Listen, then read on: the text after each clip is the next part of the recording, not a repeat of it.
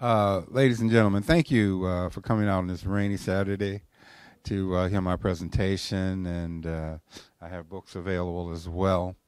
Um, I just want to tell you one little story about my grandfather. When I was born in Tuskegee, Alabama, my father was a professor and director of the George Washington Carver Research Foundation. Uh, Ned and Nell traveled through the segregated South in 1955 when I was born. They got there, and my parents told them that they were going to name me Dave Merriweather Henderson. My grandfather was tired. He went to bed. Next day, he stayed in bed. My parents got worried, and they called the doctor. They used to have doctor house calls back then. And the doctor came and said, well, I don't know what's wrong, but he seems to be very ill. And so my parents got together and said, well, maybe we should reconsider. We haven't named anyone for my grandfather yet. So they said, we'll name him for Grandpa. We'll name him Edwin Bancroft Henderson II. So they went up to tell the news to my grandfather, and he immediately threw the covers off, went downstairs, got something to eat. He was fine. So my mother always told me that I was the apple of my grandfather's eye. There are many pictures that we took. I'm sitting on his lap, at least until I became too heavy for that. And when I moved into his house here in Falls Church, I had an event. I went up in the attic, and I found a box. And in that box, what I found was the contents of his file cabinet.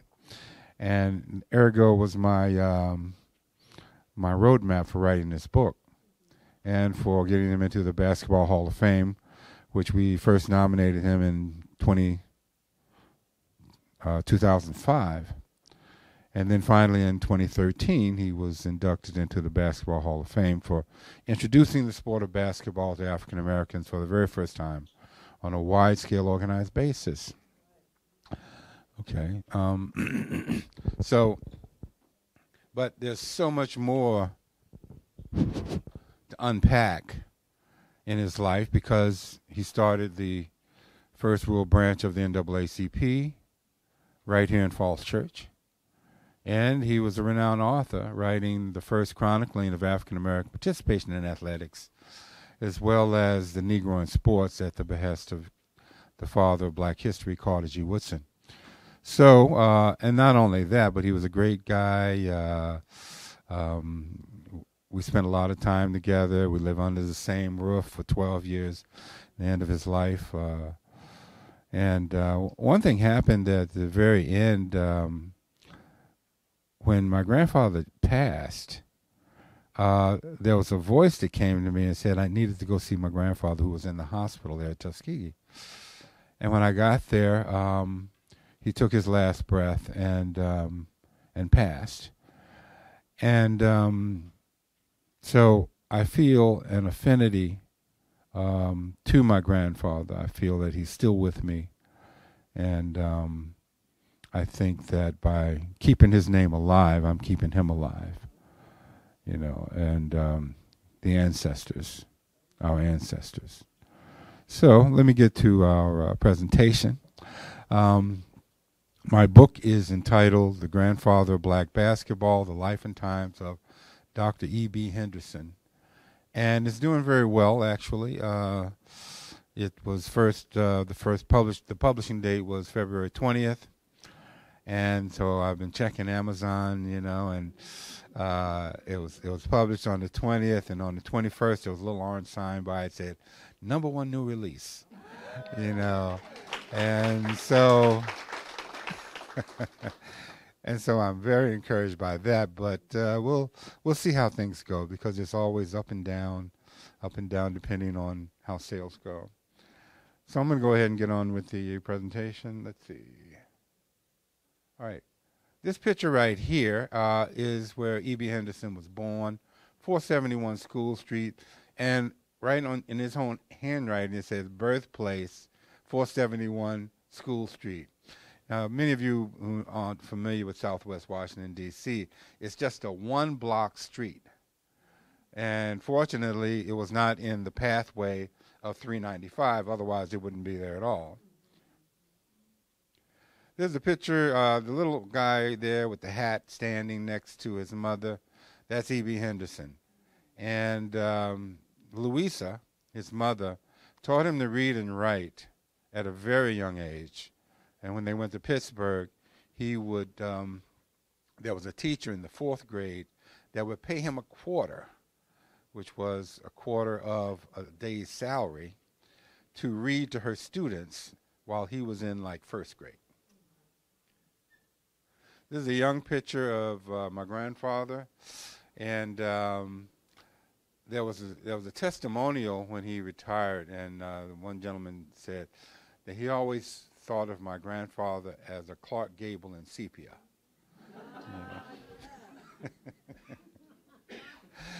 Okay. After going to Harvard and gaining, he attended the M Street School in Washington, D.C. It's still there, but there's been an effort to change the names of a lot of the schools, which historically is a shame because they have association with African American history. So in a way, they're erasing African American history, which I really feel very badly about. M Street is still there. When you come out of the tunnel and turn on New York Avenue, the first street after you turn to the right is M Street, and you can see the school right there. The other school right there is the palatial Dunbar High School. And I wish they'd never gotten rid of that building, even though I love the new building that they've done. I think that it's just so classic. I wish they had kept it. And he spent his career basically at Dunbar. He actually was over all of the schools because he went to Harvard in 1904, where he went there to get certification to be a teacher, to teach physical education. And he was the first African-American male to earn a certification to teach physical education in the United States. The person that encouraged him to go was his teacher at M Street and then at Minor Teachers College, Anita Turner. She was probably, if not, the first African-American woman, the first African-American period, to be certified to teach physical education in the United States.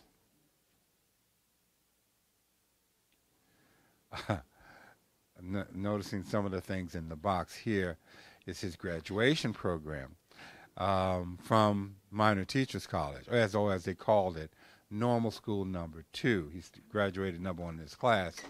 Normal School Number 2 was for African Americans. Normal School Number 1 was for whites. At Harvard, this is his class photo. He's up in the, let's see, nope, hold on. How do you get the pointer to work? Pointer? Red button? I don't see a red button. Oh, okay. Let's see. I can't see it. Okay. Hit that red line, just in the middle, and hold it. Okay. There you go. That's him right there. Now, the first year he had to work. He wasn't born with a silver spoon in his mouth. Both of his parents were born in slavery, and basically were working class.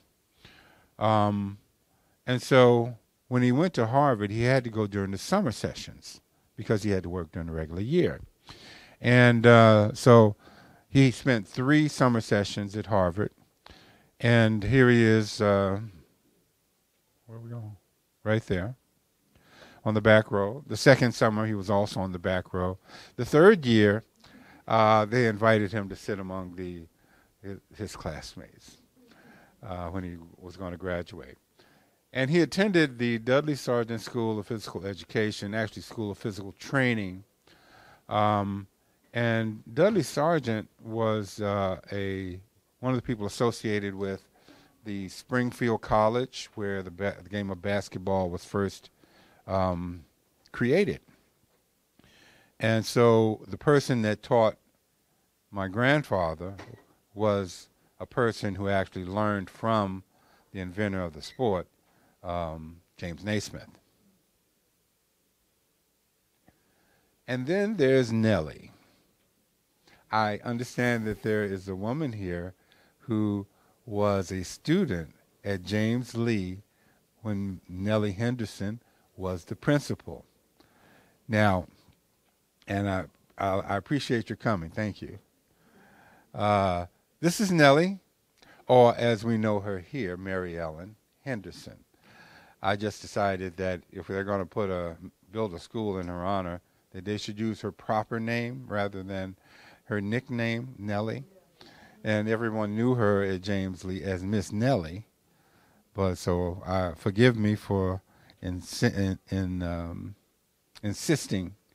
on her using her proper name.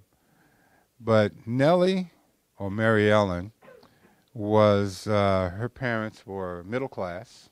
Father was a lawyer. Mother was one of the first teachers at the preparatory school for Negro children in Washington, D.C., which was the predecessor to M Street and Dunbar High School. And she met my grandfather, even though they were in the same class they weren't in the same class, but they were at the same time, they were at Dunbar, at M Street. They met for the first time at Minor Teachers College. And then, let's see, let's move on.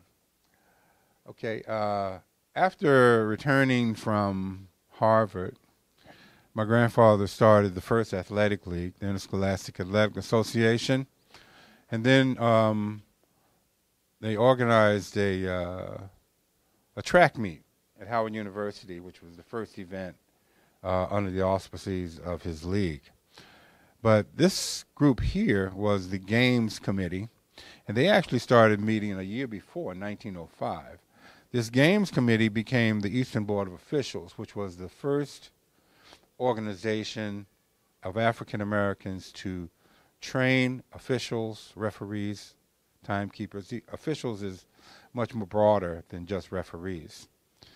And then to organize them so that they could officiate the competitions between African American games and things. But he also started a very aggressive intramural program within the schools, everything from elementary school up to high school. Every school had a team, and they organized competitions, and they played against each other within the school system. Okay, this is about the Colored Basketball World Championship.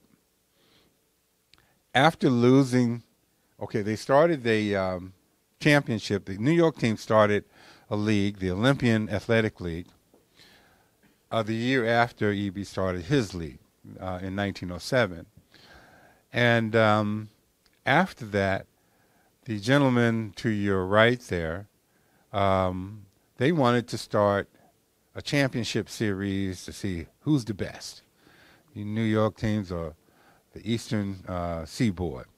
And so, they started a championship series so that African Americans would have a championship to aspire to.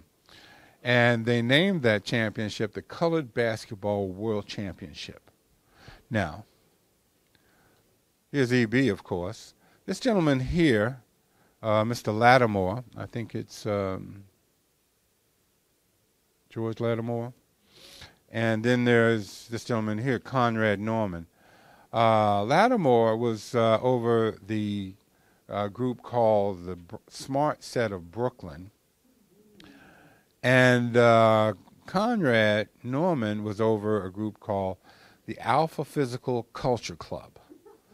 Now, these were athletic clubs, within the black community in New York City.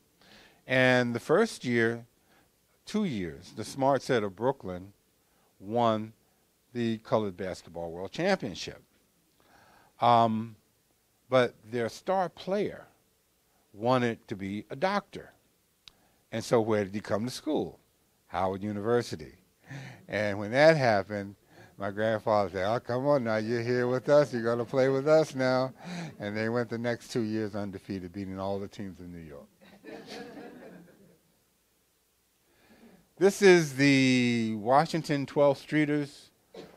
They were formed under the auspices of the 12th Street YMCA.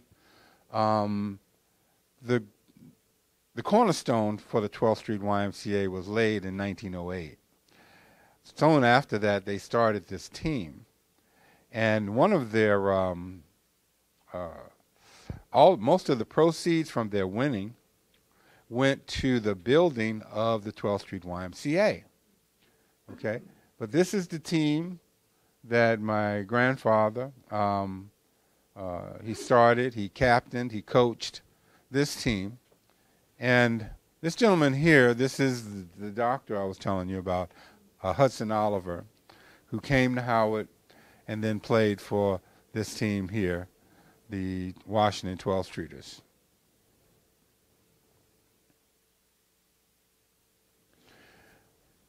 A little story behind this is that after they won the championship at the beginning of the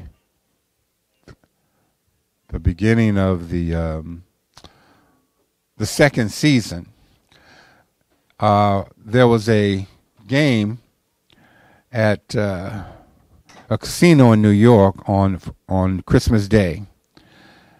And my grandfather had promised my grandmother that once they were married, he would no longer play because she was concerned for his safety. And he said, "You're not going to be gallivanting all around the country playing basketball when I'm raising a family."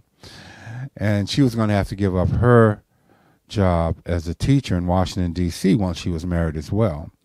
So if she was going to have to give up something, so would he. And so they got married on Christmas Eve at the 15th Street Presbyterian Church, my grandmother's church. And then accommodations were always paid for by the host team. So the travel and the stay there in New York was covered by the team that they were playing. I think they were playing the Alpha Physical Culture Club. And so they decided that since all of the accommodations were paid for, we'll spend our honeymoon in New York. And so that's what they did. And then when they came back, they moved in with my grandfather's parents and grandmother here in Falls Church.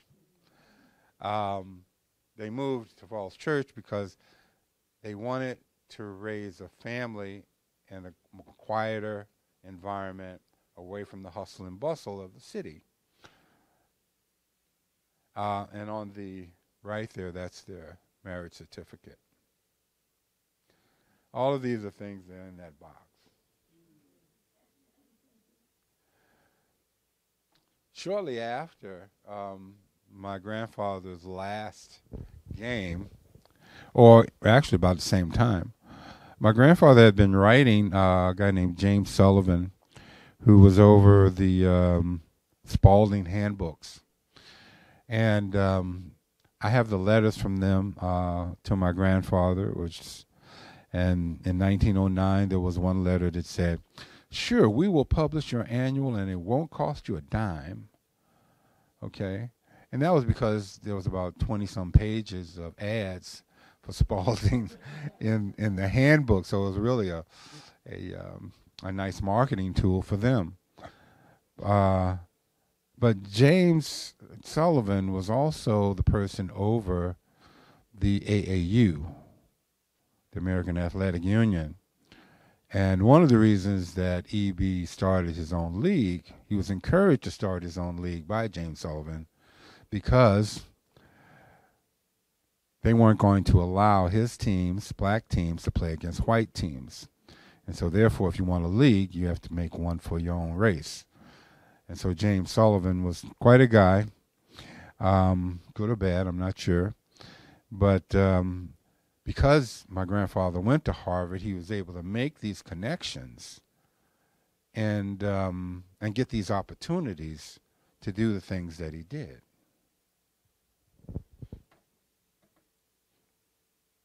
And as you can see, it's not just a Washington, D.C. league, but it's the Interscholastic Athletic Association of Middle Atlantic States, which included places like Philadelphia, Atlantic City, Richmond, Baltimore, and other teams in other places. And if you had a team, you could join. It wasn't like it was a high school or a college or things like that.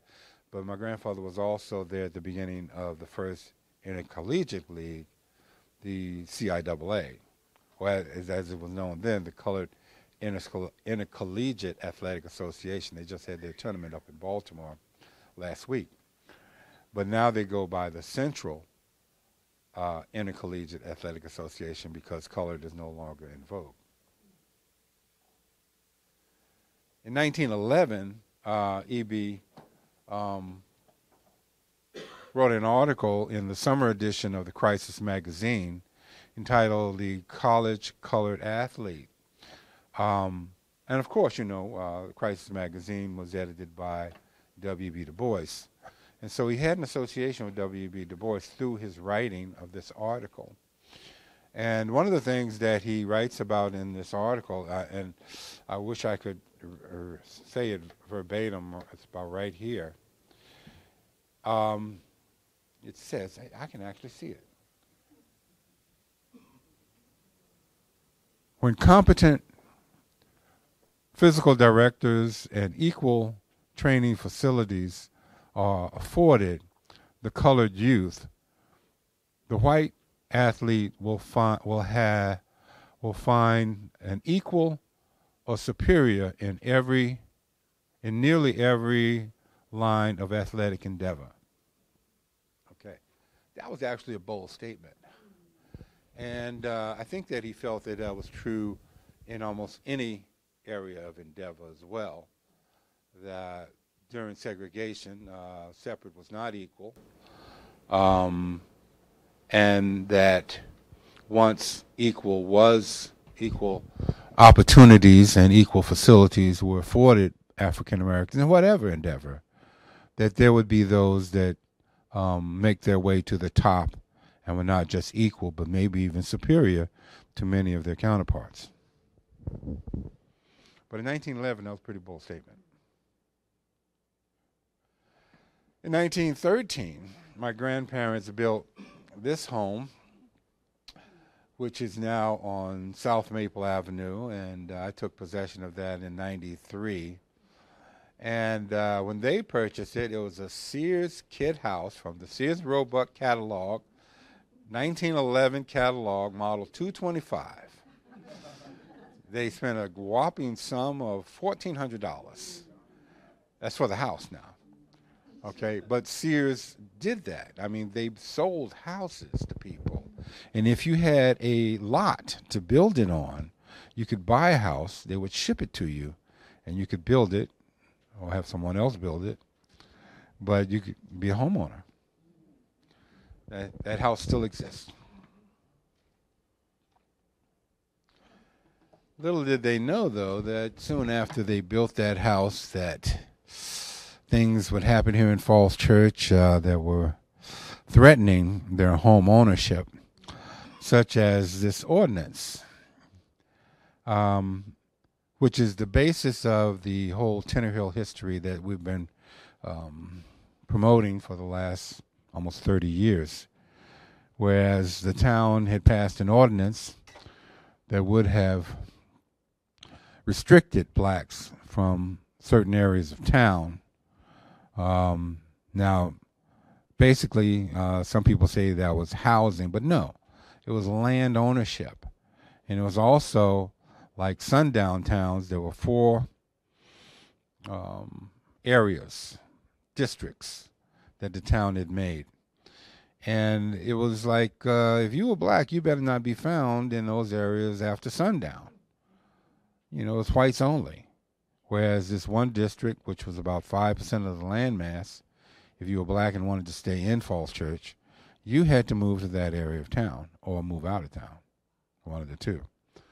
And the town council passed that in January of 1915, but they also put it to the citizens of Falls Church through a referendum vote.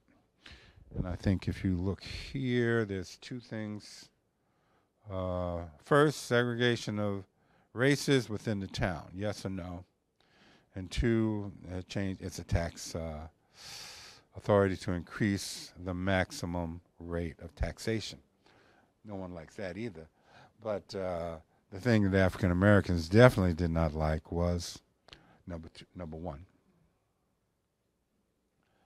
Okay, shortly after, there was a lot of activity by the group called the Colored Citizens Protective League, which was founded in opposition to the ordinance. And, there was a number of initiatives that that they found themselves active in protesting against. And this is a transcription of a letter. I don't have the actual letter, but this was in the book, The History of the Fairfax County NAACP. And some night when you're peacefully dreaming in your downy couch of the charming baboons you have been instructing and smiling in the light odor exuding from their bodies, you'll be rudely awakened by ghosts, taken to either side of your couch, and after you've been gagged, you'll be borne to a tree nearby, tied, stripped, and given 30 lashes to your Ethiopian back, and left to be found by some passers-by. But I think what's really telling is this. We're for law and order just as long as you Ethiopians behave. You had better consult with your advisors, the W&V and Virginia, Washington and Virginia Railroad officials, and say to them that you will not be their cat's paw. Also, there were many letters like this. There was a cross burned in the yard in front of the house. There was a lady whose name was also E. Henderson, and she received some of those letters as well. And according to her daughter, she said she would open that and she would say, "They don't need to see this," and she would tear it up. But yeah, it was dangerous. What they were doing was dangerous. And they were taking their lives and their livelihoods in their own hands to stand up against injustice. And that's what the history of the Tinner Hill story is all about. But not only that, but they were advocating within all of Northern Virginia, even though they're when they got a branch of the NAACP, it was the Falls Church and Vicinity NAACP. And a lot of other communities in Fairfax wonder, what about us? Well, they never thought of themselves as just a Falls Church branch. And so they worked hard to bring people into the fold. They started before 1922, they started an Arlington branch, an Alexandria branch, a Leesburg branch, okay? Because there were no county branches then. These were associated with towns or cities. Did I do something wrong? Okay. All right. Additionally, another backlash was eminent domain. Eminent domain has been used pretty prominently until about 1960. But this one in particular was supposedly the straightening out of a road in 1922. What you'll find is that every 50 years after the Civil War, there's a celebration, and particularly by those that are Confederate sympathizers. And there was a big push to create a Robert E. Lee highway from coast to coast. And I have a flyer that's probably even more telling of a mass meeting that was to take place about the communities which this highway would go through. And if you look at this map closely, this is in Falls Church. And I had this map for years, and I really didn't know what it was until one day I looked at it and I said, aha. The light went off, and I figured out what it was. If you look at here, okay, Henderson, Henderson, Henderson, Henderson. Okay, so if this side is Henderson and this side is Henderson, then this here in the middle where the road is must have been Henderson also. So it's pretty obvious this is this is an example of eminent domain where they took African American property in order to build a road through, and dedicated in honor of the Confederate general that would have kept them in slavery, which is a double insult, I think. Yeah. And he kept coaching, and this is in front of Dunbar High School. This is the 1922 championship team of Dunbar High School. And I don't know if you know this gentleman here, but that's Charles Drew, who's known for blood bank and in actually discovering blood plasma by breaking it down. And by that, he was able to cross between different blood types. Now, I have a letter from Charles Drew to my grandfather as well, where he talks about how anything that he's done in his life worthwhile, he got from the example of my grandfather, E.B. Henderson. And Charles Drew, in the beginning, after he graduated from Amherst, where he was a four-letter man, he was the athletic director at Morgan College, which is now Morgan State University. And he built that program there before going to McGill and doing the extremely important work that he did for science. My grandfather became the director of physical education, health, and safety in 1926. And through that, he took over basically from Anita Turner, who encouraged him to go to Harvard and get his certification. And he worked there until 1954, which was 50 years he gave to the Washington, D.C. colored school system, because it was all segregated then. Actually, Washington, D.C. did change and did integrate in 1954 like the Supreme Court had ordered. But here in Virginia, that was a different story. The Negro in Sports. This was the first scholarly book that was done on African American participation in athletics. And he wrote this at the behest of the father of black history, Carter G. Woodson. He asked him to write this book.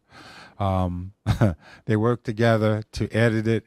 And my grandfather, disagreed with a lot of what Carter G. Woodson said, because he said, basically, what you want, Carter, nobody's going to read that book. I'm gonna write it the way that I want. And he actually won out, fortunately. And this was one of the, other than Carter G. Woodson's book, The Miseducation of the Negro. The Negro in Sports was one of the best-selling books published by the Associated Publishers, which was the publishing arm of Carter G. Woodson's organization, the Association for the Study of African American History and Culture.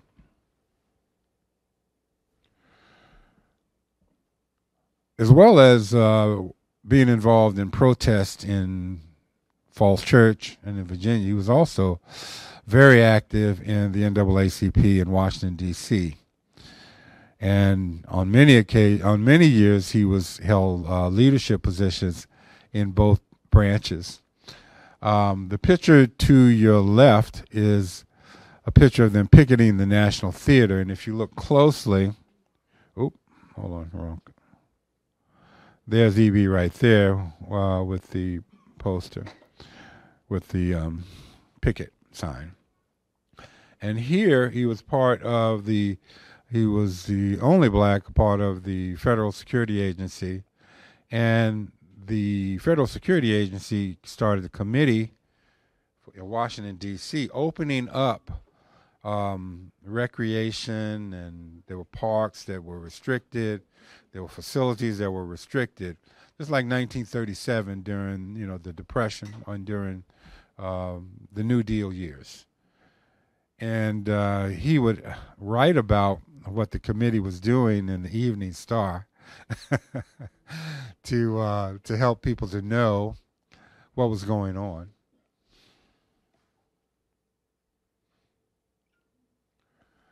When he retired, he wrote this an 8-part expose in the African American, which I used heavily for my book because I figured it was very important to cite him saying what happened rather than for me to narrate and pontificate on what he said.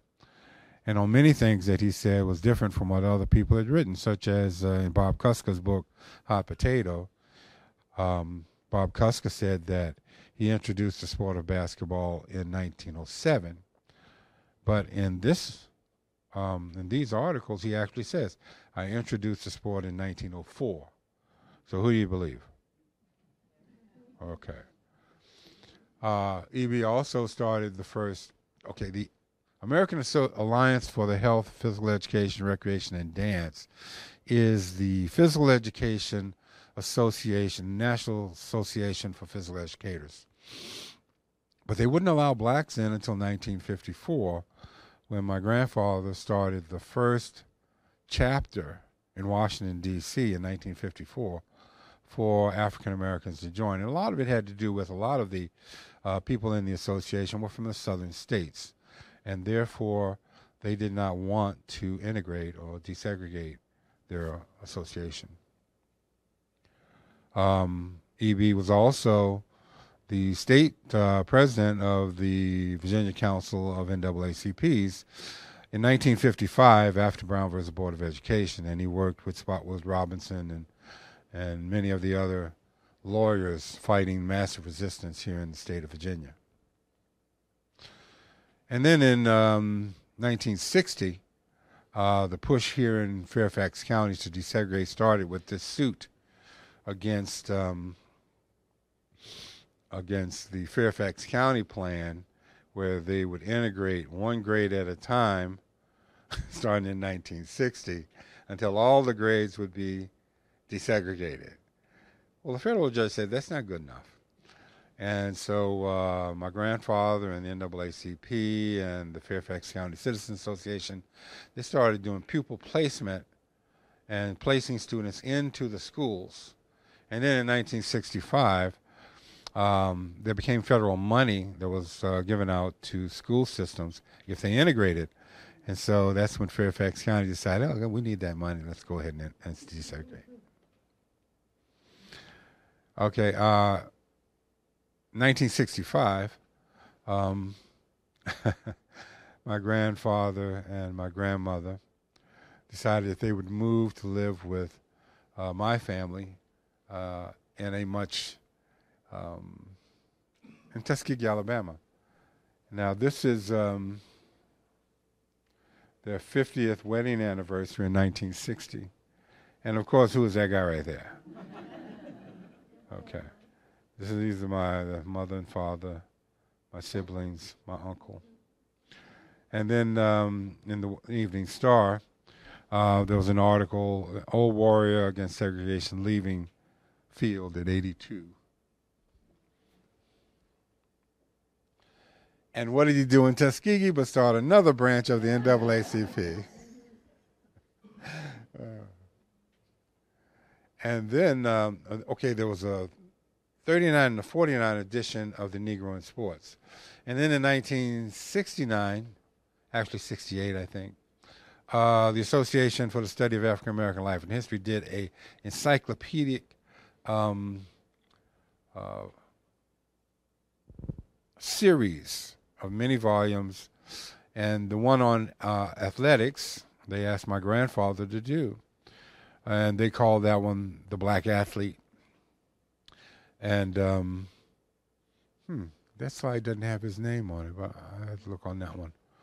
But he decided that, so much had happened since 49 that he would need some assistance. So he had a group of, a magazine called, Uh, does it say? No. He had help. He insisted that he would need some help at his age of, almost 90 years old.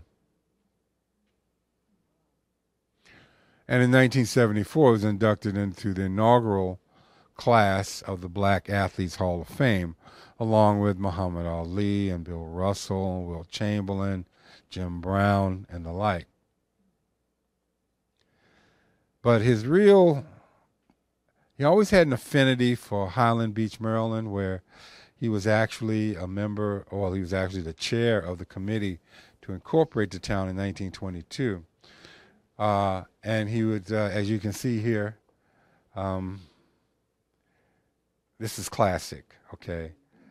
During the summer months, he would put his bench out here, and he would sit on the shore where the Black Walnut Creek entered the Chesapeake Bay, and he had the longest surf poles I've ever seen.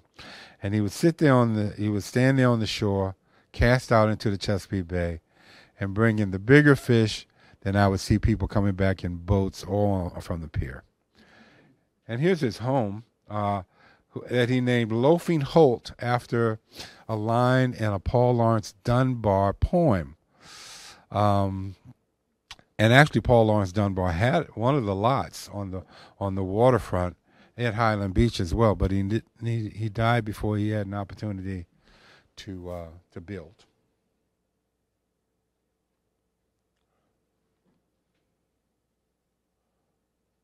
Okay, I'm not going to play this, but the Basketball Hall of Fame. We did something very different. We had to think outside the box because the first year we created a 138-page document, and we got in touch with the archivist up there, and he said, well, nobody knew who he was, but yet they had written him in his last years asking for a copy of his book. Otherwise, they could not tell the story of blacks in basketball, they said. Well, we decided that since no one would take the time to read a 138-page document, we made a 7-minute video, burned 28 DVDs, and sent that up there.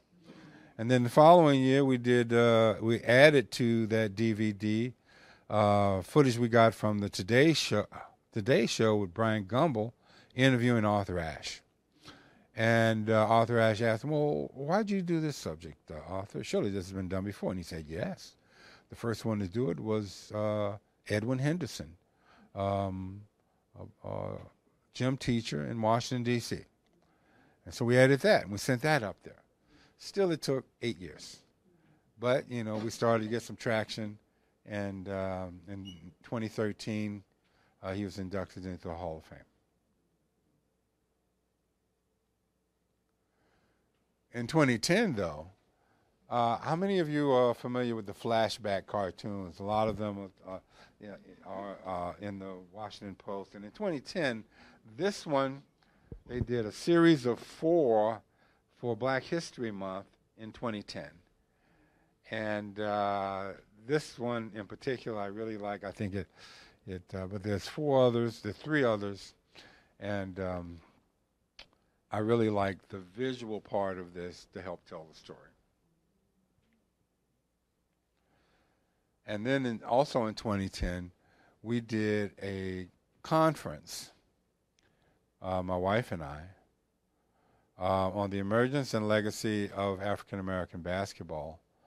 And we worked with the National Museum of African American History and Culture before they had the building, the National Y, or YMCA, and Howard University to put on this program. And you might notice this is also the cover of my book, which was I really love this photo, this painting of my grandfather that was done by Mark Chiarillo, who did a series of Negro League baseball cards in the 70s. And he's given us great latitude in using it. And then in 2013, as I said, we got him into the Basketball Hall of Fame. Okay, there's a historic marker that was put in front of the house at 307 Maple Street, South Maple Street, and it was done by a elementary school. The wording was done by an elementary school student in a contest that was put on by the governor of Virginia. And it's very concise. If you ever get a chance, you go by and look at it. It's very well done. I really like that there's a Virginia historic mark in front of the house. And then last year, the University District of Columbia they named their gymnasium, their sports complex, in honor of my grandfather, but they also got the Brian Hanlon to build a statue of my grandfather in front of the complex. And Brian Hanlon is the one who does all of the Basketball Hall of Fame statues, and others too. Okay, that's it.